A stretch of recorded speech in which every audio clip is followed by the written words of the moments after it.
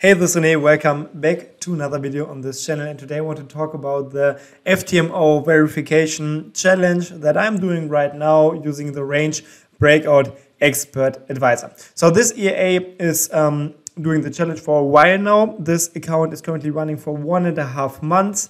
I streamed most of the time live, like also for the last 3 weeks when I was on vacation. Everything was live 24/7. So this is, I'm just trying to be completely transparent here. And I'm trying to show you how a FTMO challenge, or especially how trading can look in real life. And I'm really glad that a lot of you guys are appreciating it. I mean, there are always people that say that this EA can never make profit, or that this EA can never win the challenge or something. And this is why I want to make this video, to give you like a broad overview of this strategy or trading in general, and give you a little insight in how real life trading looks like, because in real life you cannot really predict the future, and that's why trading is always a risk. And I know there are a lot of people in the internet that tell you something else, but it's just not the truth.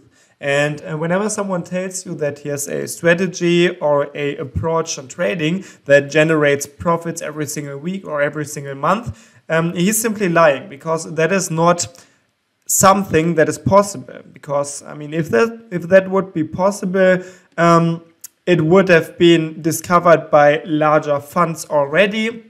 So a lot more people would do it, a lot more money would follow this strategy, which would make the whole strategy not work anymore. So let's talk about this account. This is the verification account for the FTMO challenge that I run. It's still the very first FTMO challenge that I ever started. So this project is running for 2.5 months now. And you can see this account is currently at $98,000 US. It was way below this, but it was also way above this. And this is what you really have to understand if you want to get into this trading business. Trading is not a one-way street. So it's not always winning, winning, winning. It's not always losing, losing, losing. If you follow a strategy, you will have better periods and you will have bad periods. And this is something that you would see for every strategy. So yeah, so again, this account is currently at 98,000. I'm still trading the same 5 markets. I'm still using the same exact settings, and I will use these markets and the settings for the rest of the period that I still have to pass this challenge. And the challenge is over, I think, on the 4th of February. So we can see that I still have today, tomorrow, and the Friday, and then 2 more weeks to pass this challenge. And at this point, everything is still possible. It is still possible that I will hit the 5% profit target, but it is also possible that I will reach the 10% drawdown rule and breach the account. And also, I will make this even more possible, like both of these events, because I'm thinking about increasing the risk. If we have a look at one of the charts here, you can see right now I'm still trading with 0.5% risk, and I'm thinking about increasing this to 1%, or at least 0.75 yeah, the next days or maybe the next week. This is because if we jump over to the analysis of this account, and you can see this here, you can see that there is a lot of movement here. If we have a look at the equity and the balance, and you can see this account was already up like 3% here, 3.5%. So it was really close to the profit target already, but it was also down 7% at the worst point here. So you can see with 0.5%, there were so many trades, but neither of these levels are reached. So I think at this point, with only 2 weeks left, I should do something, because I really want to reach the profit target, or at least use the whole room that I have here for trading. So I think at this point, I'm definitely able to increase the risk by 0.5% per trade. So increase it to a total of 1%, because even if I do not fail the verification challenge, and if I just trade 2 more weeks with 0.5% risk, I will still lose the challenge if I do not reach the profit target goal.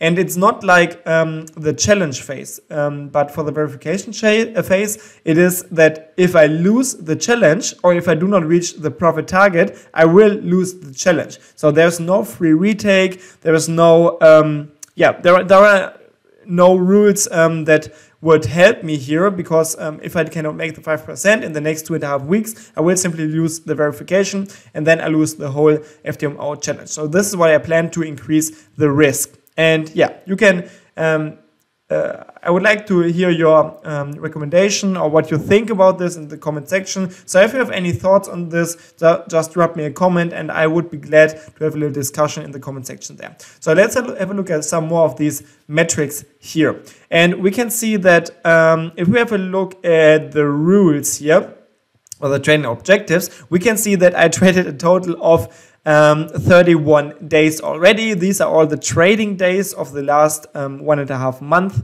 And yeah, you can of course subtract the weekends. So this is why it's not more, but there were 31 trading days in total, which is of course a pass on the first trading objective with which is the minimum of 10 trading days. But after all, this is not a real objective, because if you reach the profit in only 1, 2, or 3 days, you can just have 7 more days where you just trade 0.01 lots. So I'm not really sure why this objective even exists.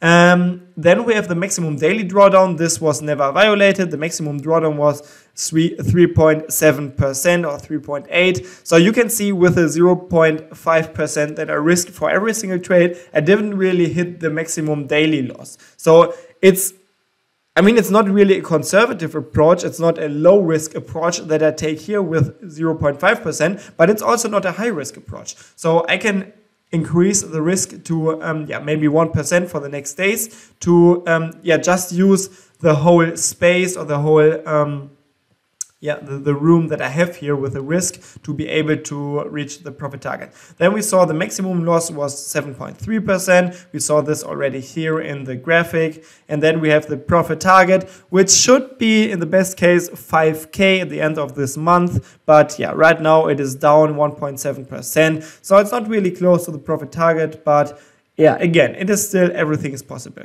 So let's have a look at the statistics here. You can see the average profit is 800, the average loss is 500. This is because I usually trade a risk-reward ratio which is at least 1:1, but in most cases 2:1 or even 6:1 in the USD Japanese yen.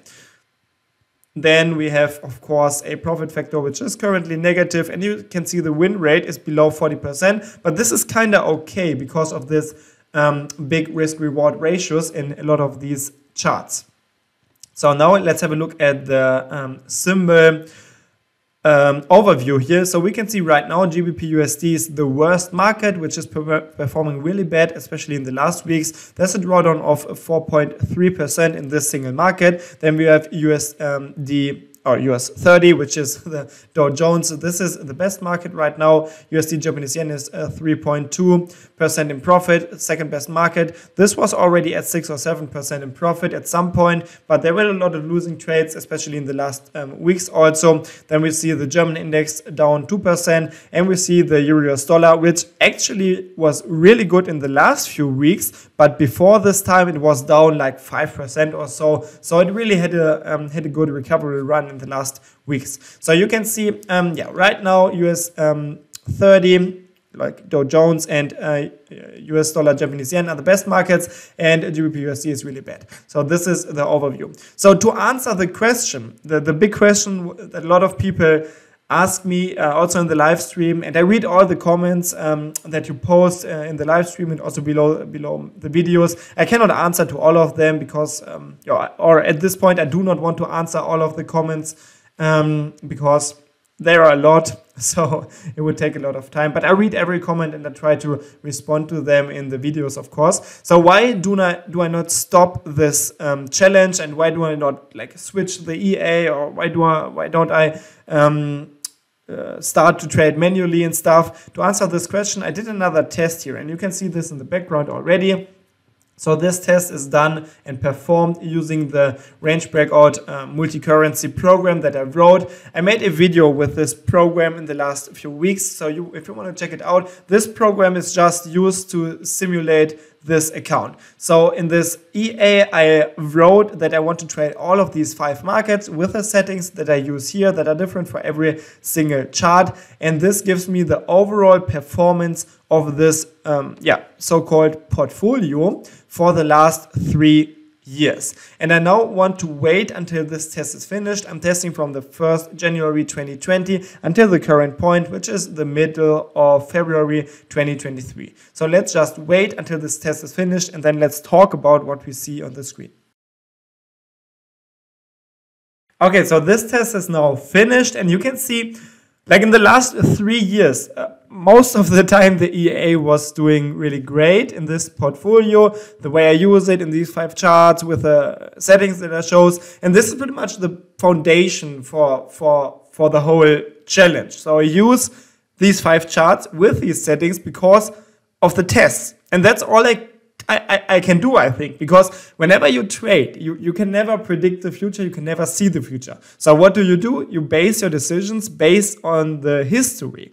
And so I made this test, and you can see historically that this would have performed really great. I mean, there are also always periods, like here, longer periods. Also, this is like 1 month where it couldn't make any profit. Also here, there's another 1 or 2 month period where it couldn't make a lot of profit. But then you can see most of the time it was doing good.